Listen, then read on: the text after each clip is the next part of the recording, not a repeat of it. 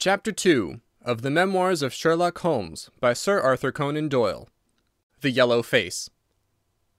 In publishing these short sketches based upon the numerous cases in which my companion's singular gifts have made us the listeners to, and eventually the actors in, some strange drama, it is only natural that I should dwell rather upon his successes than upon his failures. And this not so much for the sake of his reputation, for indeed it was when he was at his wit's end that his energy and his versatility were most admirable, but because where he failed it happened too often that no one else succeeded, and that the tale was left forever without a conclusion. Now and again, however, it chanced that even when he erred, the truth was still discovered. I have noted of some half-dozen cases of the kind.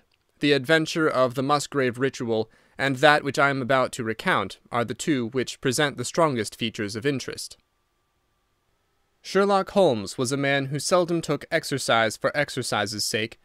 Few men were capable of greater muscular effort, and he was undoubtedly one of the finest boxers of his weight that I have ever seen. But he looked upon aimless bodily exertion as a waste of energy, and he seldom bestirred himself save when there was some professional object to be served. Then he was absolutely untiring and indefatigable. That he should have kept himself in training under such circumstances is remarkable, but his diet was usually of the sparest, and his habits were simply to the verge of austerity.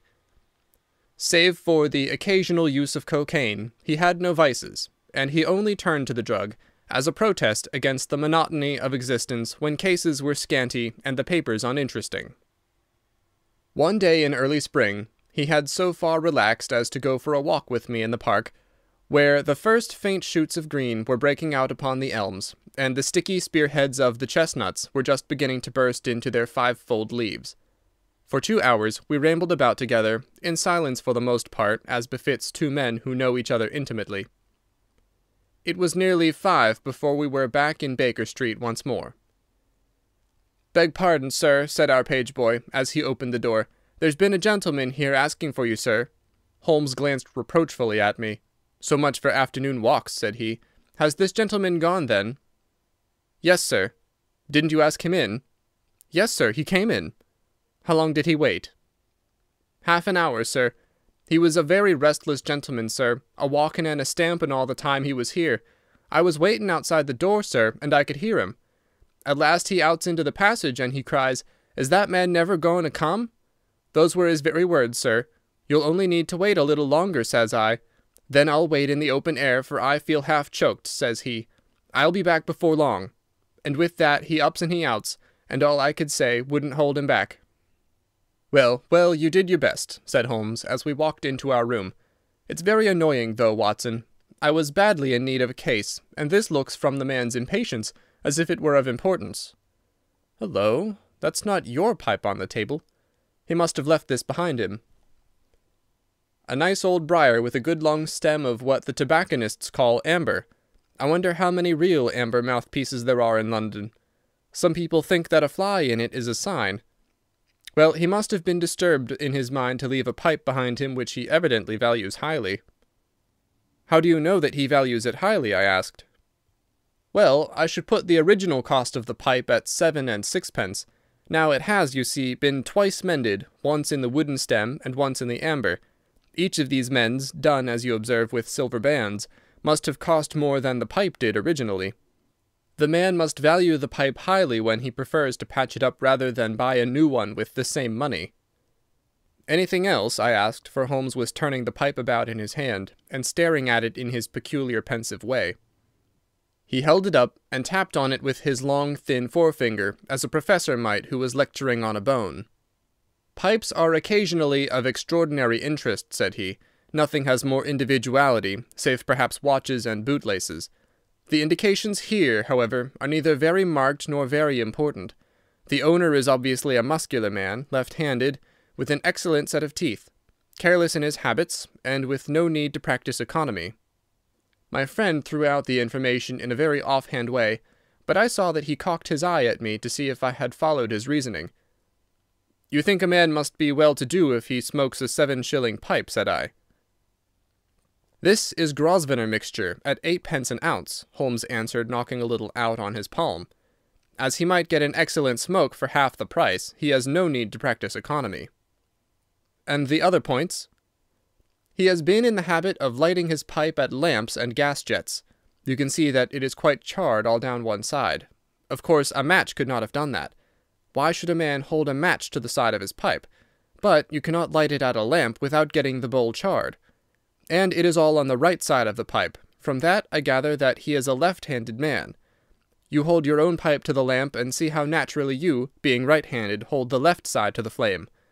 You might do it once the other way, but not as a constancy. This has always been held so. Then he has bitten through his amber. It takes a muscular, energetic fellow, and one with a good set of teeth, to do that. But if I am not mistaken, I hear him upon the stair, so we shall have something more interesting than his pipe to study. An instant later, our door opened, and a tall young man entered the room. He was well but quietly dressed in a dark grey suit, and carried a brown wide awake in his hand. I should have put him at about 30, though he was really some years older. "I beg your pardon," said he, with some embarrassment. "I suppose I should have knocked. Yes, of course I should have knocked. The fact is that I am a little upset, and you must put it all down to that." He passed his hand over his forehead like a man who is half dazed, and then fell rather than sat down upon a chair. "I can see that you have not slept for a night or two," said Holmes, in his easy, genial way. "That tries a man's nerves more than work, and more even than pleasure. May I ask how I can help you?" "I wanted your advice, sir. I don't know what to do, and my whole life seems to have gone to pieces." "You wish to employ me as a consulting detective?" "Not that only. I want your opinion, as a judicious man, and as a man of the world. I want to know what I ought to do next. I hope to God you'll be able to tell me." He spoke in little, sharp, jerky outbursts, and it seemed to me that to speak at all was very painful to him, and that his will all through was overriding his inclinations. "It's a very delicate thing," said he. "One does not like to speak of one's domestic affairs to strangers. It seems dreadful to discuss the conduct of one's wife with two men whom I've never seen before. It's horrible to have to do it, but I've got to the end of my tether, and I must have advice." "My dear Mr. Grant Munro," began Holmes. Our visitor sprang from his chair. "What?" he cried. "You know my name?" "If you wish to preserve your incognito," said Holmes, smiling, "I would suggest that you cease to write your name upon the lining of your hat, or else that you turn the crown towards the person whom you are addressing. I was about to say that my friend and I have listened to a good many strange secrets in this room, and that we have had the good fortune to bring peace to many troubled souls. I trust that we may do as much for you.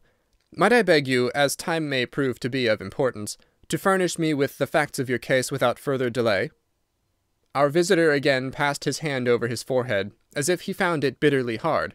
From every gesture and expression I could see that he was a reserved, self-contained man, with a dash of pride in his nature, more likely to hide his wounds than to expose them.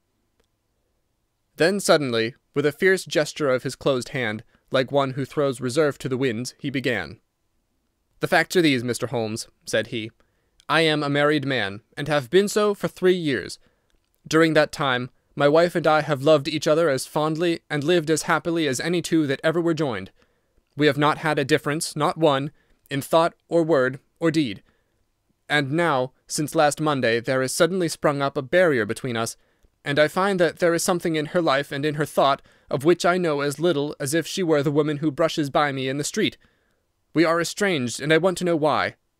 Now, there is one thing that I want to impress upon you before I go any further, Mr. Holmes. Effie loves me. Don't let there be any mistake about that. She loves me with her whole heart and soul, and never more than now. I know it. I feel it. I don't want to argue about that.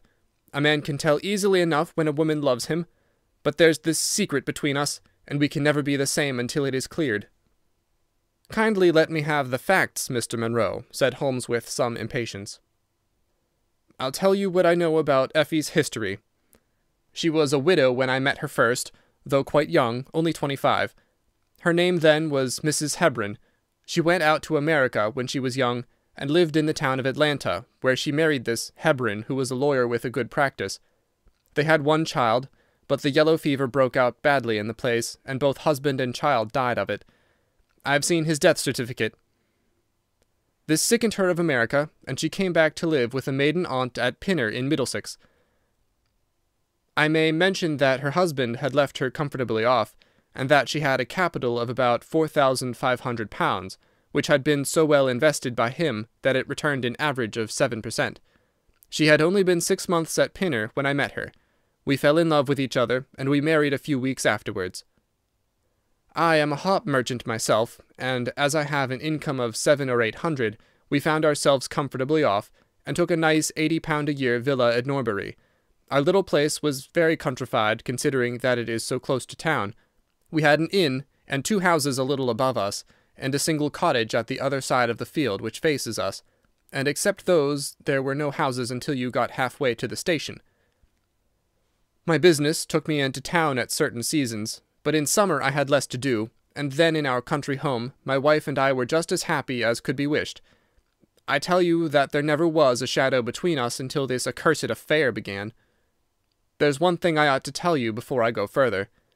When we married, my wife made over all her property to me, rather against my will, for I saw how awkward it would be if my business affairs went wrong.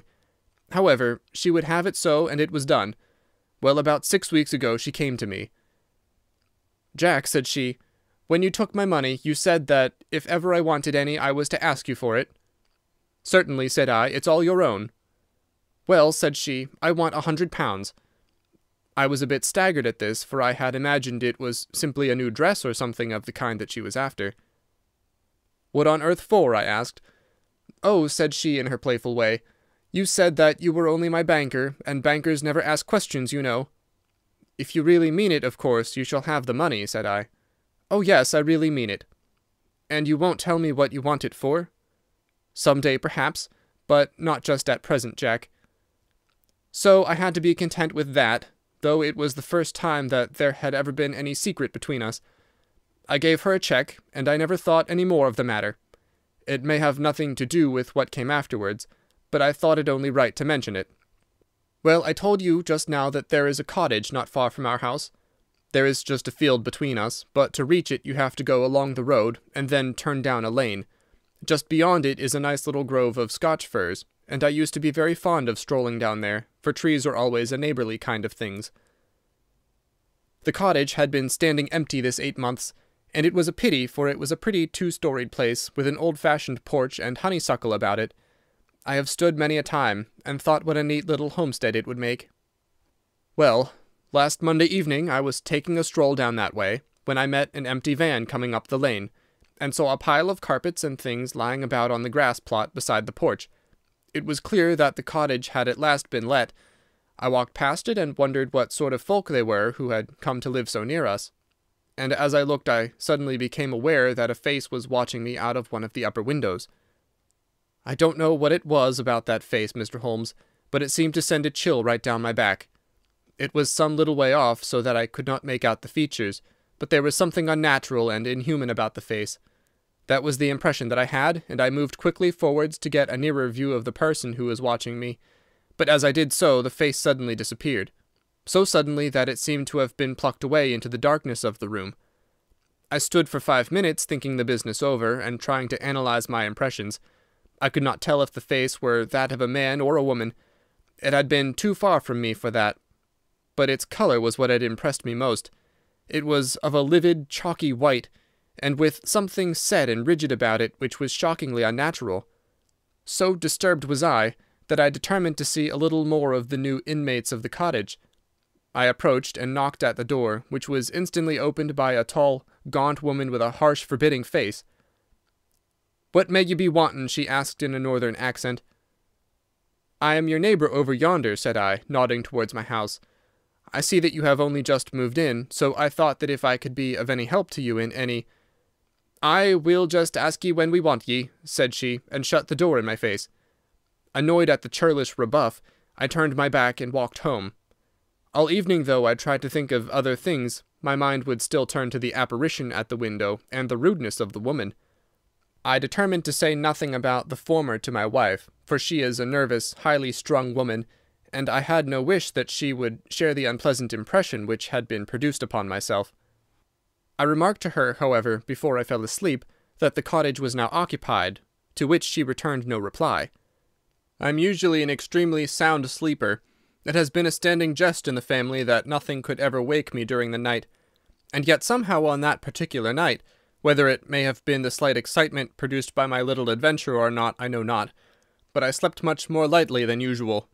Half in my dreams I was dimly conscious that something was going on in the room, and gradually became aware that my wife had dressed herself and was slipping on her mantle and her bonnet. My lips were parted to murmur out some sleepy words of surprise or remonstrance at this untimely preparation, when suddenly my half-opened eyes fell upon her face, illuminated by the candlelight, and astonishment held me dumb. She wore an expression such as I have never seen before, such as I should have thought her incapable of assuming. She was deadly pale and breathing fast, glancing furtively towards the bed as she fastened her mantle, to see if she had disturbed me. Then, thinking that I was still asleep, she slipped noiselessly from the room, and an instant later I heard a sharp creaking which could only come from the hinges of the front door. I sat up in bed, and rapped my knuckles against the rail to make certain that I was truly awake. Then I took my watch from under the pillow. It was 3 a.m. What on this earth could my wife be doing out on the country road at 3 a.m? I'd sat for about 20 minutes turning the thing over in my mind, and trying to find some possible explanation. The more I thought, the more extraordinary and inexplicable did it appear. I was still puzzling over it when I heard the door gently close again, and her footsteps coming up the stairs. "Where in the world have you been, Effie?" I asked as she entered. She gave a violent start and a kind of gasping cry when I spoke, and that cry and start troubled me more than all the rest, for there was something indescribably guilty about them. My wife had always been a woman of a frank, open nature, and it gave me a chill to see her slinking into her own room, and crying out and wincing when her own husband spoke to her. "You awake, Jack?" she cried, with a nervous laugh. "Why, I thought that nothing could awake you." "Where have you been?" I asked more sternly. "I don't wonder that you are surprised," said she, and I could see that her fingers were trembling as she undid the fastenings of her mantle. "Why, I never remember having done such a thing in my life before. The fact is that I felt as though I were choking, and had a perfect longing for a breath of fresh air. I really think that I should have fainted if I had not gone out. I stood at the door a few minutes, and now I am quite myself again." All the time that she was telling me this story, she never once looked in my direction, and her voice was quite unlike her usual tones. It was evident to me that she was saying what was false. I said nothing in reply, but turned my face to the wall, sick at heart, with my mind filled with 1,000 venomous doubts and suspicions. What was it that my wife was concealing from me? Where had she been during that strange expedition? I felt that I should have no peace until I knew, and yet I shrank from asking her again, after once she had told me what was false. All the rest of the night I tossed and tumbled, framing theory after theory, each more unlikely than the last. I should have gone to the city that day, but I was too disturbed in my mind to be able to pay attention to business matters. My wife seemed to be as upset as myself, and I could see from the little questioning glances which she kept shooting at me that she understood that I disbelieved her statement, and that she was at her wit's end what to do. We hardly exchanged a word during breakfast, and immediately afterwards I went out for a walk, that I might think the matter out in the fresh morning air. I went as far as the Crystal Palace, spent an hour in the grounds, and was back in Norbury by 1 o'clock. It happened that my way took me past the cottage, and I stopped for an instant to look at the windows, and to see if I could catch a glimpse of the strange face which had looked out at me on the day before. As I stood there, imagine my surprise, Mr. Holmes, when the door suddenly opened, and my wife walked out. I was struck dumb with astonishment at the sight of her, but my emotions were nothing to those which showed themselves upon her face when our eyes met. She seemed for an instant to wish to shrink back inside the house again, and then, seeing how useless all concealment must be, she came forward with a very white face and frightened eyes which belied the smile upon her lips. "Ah, Jack," she said, "I've just been in to see if I can be of any assistance to our new neighbours." "Why do you look at me like that, Jack? You are not angry with me?" "So," said I, "this is where you went during the night?" "What do you mean?" she cried. "You came here, I am sure of it. Who are these people, that you should visit them at such an hour?" "I have not been here before." "How can you tell me what you know is false?" I cried. "Your very voice changes as you speak. When have I ever had a secret from you? I shall enter that cottage, and I shall probe the matter to the bottom." "No, no, Jack, for God's sake!" she gasped in uncontrollable emotion. Then, as I approached the door, she seized my sleeve and pulled me back with convulsive strength. "I implore you not to do this, Jack," she cried. "I swear that I will tell you everything some day, but nothing but misery can come of it if you enter that cottage." Then, as I tried to shake her off, she clung to me in a frenzy of entreaty. "Trust me, Jack," she cried. "Trust me only this once. You will never have cause to regret it. You know that I would not have a secret from you if it were not for your own sake. Our whole lives are at stake in this. If you come home with me, all will be well. If you force your way into that cottage, all is over between us." There was such earnestness, such despair in her manner that her words arrested me, and I stood irresolute before the door. "I will trust you on one condition, and on one condition only," said I at last. "It is that this mystery comes to an end from now. You are at liberty to preserve your secret, but you must promise me that there shall be no more nightly visits, no more doings which are kept from my knowledge. I am willing to forget those which are past, if you will promise that there shall be no more in the future." "I was sure that you would trust me," she cried, with a great sigh of relief. "It shall be just as you wish. Come away. Oh, come away up to the house." Still pulling at my sleeve, she led me away from the cottage. As we went, I glanced back, and there was that yellow, livid face watching us out of the upper window. What link could there be between that creature and my wife? Or how could the coarse, rough woman whom I had seen the day before be connected with her? It was a strange puzzle, and yet I knew that my mind could never know ease again until I had solved it. For 2 days after this, I stayed at home, and my wife appeared to abide loyally by our engagement, for as far as I know, she never stirred out of the house. On the 3rd day, however, I had ample evidence that her solemn promise was not enough to hold her back from this secret influence, which drew her away from her husband and her duty.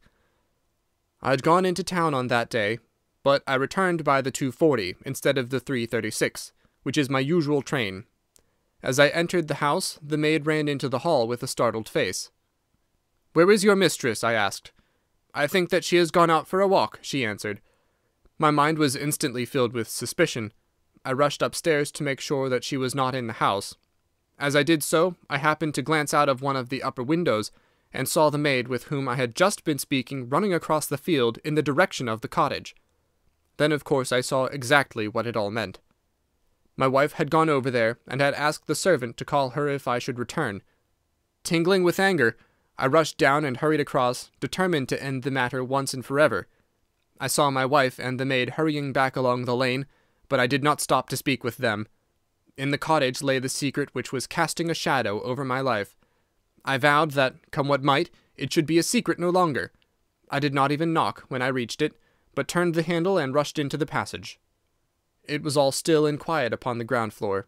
In the kitchen a kettle was singing on the fire, and a large black cat lay coiled up in the basket, but there was no sign of the woman whom I had seen before. I ran into the other room, but it was equally deserted. Then I rushed up the stairs, only to find 2 other rooms empty and deserted at the top. There was no one at all in the whole house. The furniture and pictures were of the most common and vulgar description, save in the one chamber at the window of which I had seen the strange face.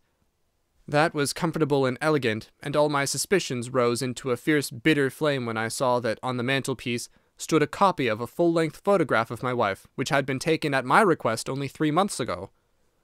I stayed long enough to make certain that the house was absolutely empty.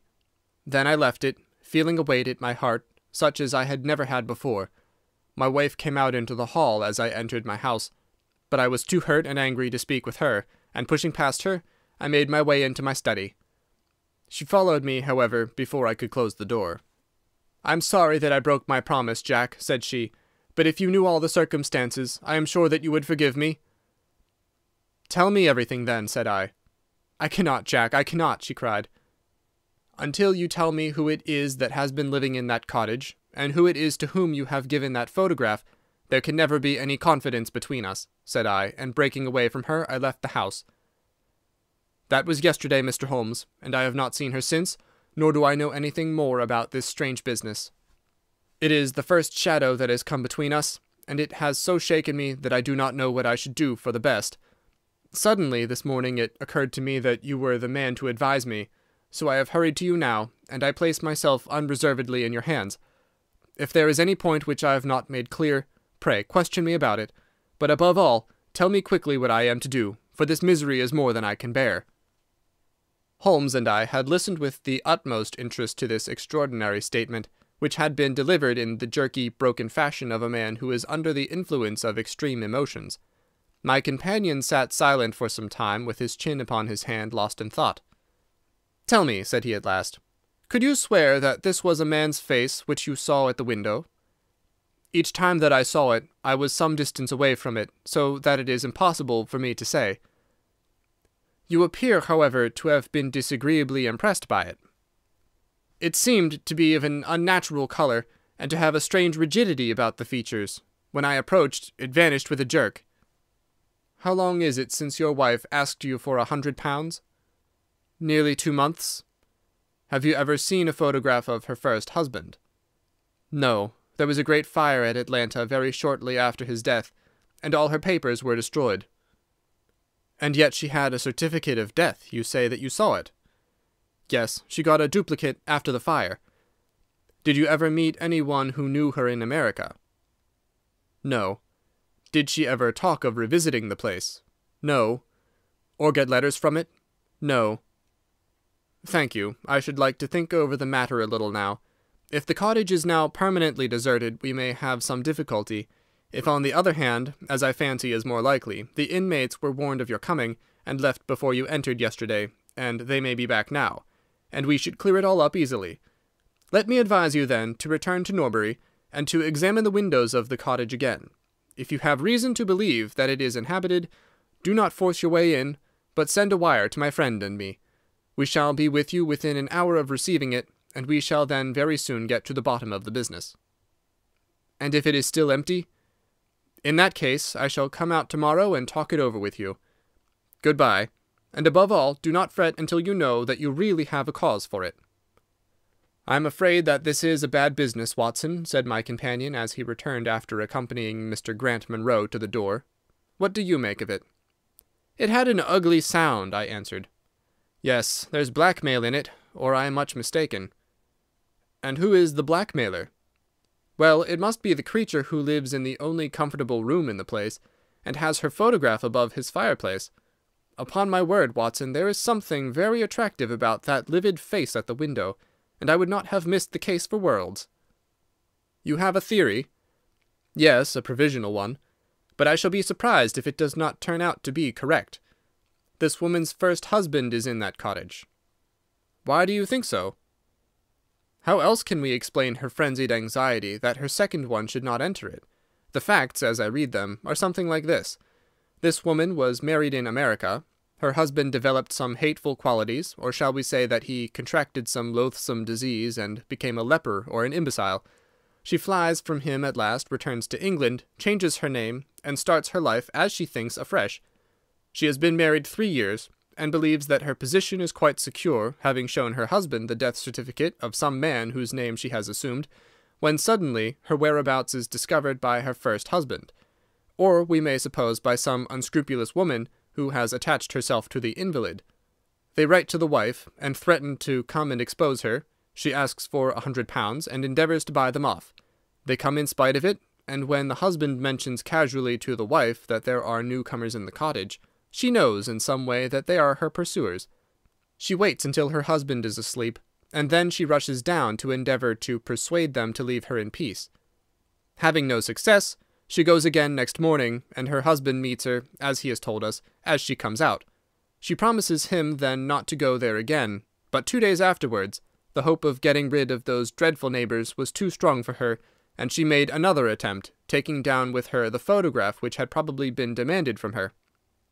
In the midst of this interview, the maid rushed in to say that the master had come home, on which the wife, knowing that he would come straight down to the cottage, hurried the inmates out at the back door, into the grove of fir trees probably, which was mentioned as standing near. In this way he found the place deserted. I shall be very much surprised, however, if it is still so when he reconnoitres it this evening. What do you think of my theory?" "It is all surmise." "But at least it covers all the facts. When new facts come to our knowledge which cannot be covered by it, it will be time enough to reconsider it. We can do nothing more until we have a message from our friend at Norbury." But we had not a very long time to wait for that. It came just as we had finished our tea. "The cottage is still tenanted," it said. "Have seen the face again at the window. We'll meet the 7 o'clock train, and we'll take no steps until you arrive." He was waiting on the platform when we stepped out, and we could see in the light of the station lamps that he was very pale and quivering with agitation. "They are still there, Mr. Holmes," said he, laying his hand hard upon my friend's sleeve. "I saw lights in the cottage as I came down. We shall settle it now, once and for all." "What is your plan, then?" asked Holmes, as he walked down the dark tree-lined road. "I'm going to force my way in, and see for myself who is in the house. I wish you both to be there, as witnesses." "You are quite determined to do this in spite of your wife's warning that it is better that you should not solve the mystery." "Yes, I am determined." "Well, I think that you are in the right. Any truth is better than indefinite doubt. We had better go up at once. Of course, legally, we are putting ourselves hopelessly in the wrong, but I think that it is worth it." It was a very dark night, and a thin rain began to fall as we turned from the high road into a narrow lane, deeply rutted with hedges on either side. Mr. Grant Munro pushed impatiently forward, however, and we stumbled after him as best we could. "There are the lights of my house," he murmured, pointing to a glimmer among the trees. "And here is the cottage, which I am going to enter." We turned a corner in the lane as he spoke, and there was a building close beside us. A yellow bar falling across the black foreground showed that the door was not quite closed, and one window in the upper story was brightly illuminated. As we looked, we saw a dark blur moving across the blind. "There is that creature!" cried Grant Munro. "You can see for yourselves that someone is there. Now follow me, and we shall soon know all." We approached the door, but suddenly a woman appeared out of the shadow and stood in the golden track of the lamplight. I could not see her face in the darkness, but her arms were thrown out in an attitude of entreaty. "For God's sake, don't, Jack!" she cried. "I had a presentiment that you would come this evening. Think better of it, dear. Trust me again, and you will never have cause to regret it." "I have trusted you too long, Effie," he cried sternly. "Leave go of me. I must pass you. My friends and I are going to settle this matter once and forever." He pushed her to one side, and we followed closely after him. As he threw the door open, an old woman ran out in front of him and tried to bar his passage. But he thrust her back, and an instant afterwards we were all upon the stairs. Grant Munro rushed into the lighted room at the top, and we entered at his heels. It was a cosy, well-furnished apartment, with 2 candles burning upon the table and 2 upon the mantelpiece. In the corner, stooping over a desk, there sat what appeared to be a little girl. Her face was turned away as we entered, but we could see that she was dressed in a red frock, and that she had long white gloves on. As she whisked round to us, I gave a cry of surprise and horror. The face which she turned towards us was of the strangest livid tint, and the features were absolutely devoid of any expression. An instant later the mystery was explained. Holmes, with a laugh, passed his hand behind the child's ear. A mask peeled off from her countenance, and there was a little coal-black negress, with all her white teeth flashing in amusement at our amazed faces. I burst out laughing, out of sympathy with her merriment, but Grant Munro stood staring, with his hand clutching his throat. "My God!" he cried. "What can be the meaning of this?" "I will tell you the meaning of it," cried the lady, sweeping into the room with a proud set face. "You have forced me against my own judgment to tell you, and now we must both make the best of it. My husband died at Atlanta. My child survived." "Your child?" She drew a large silver locket from her bosom. "You have never seen this open." "I understood that it did not open." She touched a spring, and the front hinged back. There was a portrait within of a man strikingly handsome and intelligent-looking, but bearing unmistakable signs upon his features of his African descent. "That is John Hebron of Atlanta," said the lady, "and a nobler man never walked the earth. I cut myself off from my race in order to wed him, but never once while he lived did I for an instant regret it. It was our misfortune that our only child took after his people rather than mine. It is often so in such matches, and little Lucy is darker far than ever her father was. But dark or fair, she is my own dear little girlie, and her mother's pet." The little creature ran across at the words and nestled up against the lady's dress. "When I left her in America," she continued, "it was only because her health was weak, and the change might have done her harm. She was given to the care of a faithful Scotchwoman who had once been our servant. Never for an instant did I dream of disowning her as my child. But when chance threw you in my way, Jack, and I learned to love you, I feared to tell you about my child. God forgive me, I feared that I should lose you, and I had not the courage to tell you. I had to choose between you, and in my weakness I turned away from my own little girl. For 3 years I have kept her existence a secret from you, but I heard from the nurse, and I knew that all was well with her. At last, however, there came an overwhelming desire to see the child once more. I struggled against it, but in vain. Though I knew the danger, I determined to have the child over, if it were but for a few weeks. I sent £100 to the nurse, and I gave her instructions about this cottage, so that she might come as a neighbour without my appearing to be in any way connected with her. I pushed my precautions so far as to order her to keep the child in the house during the daytime, and to cover up her little face and hands, so that even those who might see her at the window should not gossip about there being a black child in the neighbourhood. If I had been less cautious, I might have been more wise, but I was half crazy with fear that you should learn the truth. It was you who told me first that the cottage was occupied. I should have waited for the morning, but I could not sleep for excitement, and so at last I slipped out, knowing how difficult it is to awake you. But you saw me go, and that was the beginning of my troubles. Next day you had my secret at your mercy, but you nobly refrained from pursuing your advantage. 3 days later, however, the nurse and child only just escaped from the back door as you rushed in at the front one. And now, tonight, you at last know all, and I ask you what is to become of us, my child and me." She clasped her hands and waited for an answer.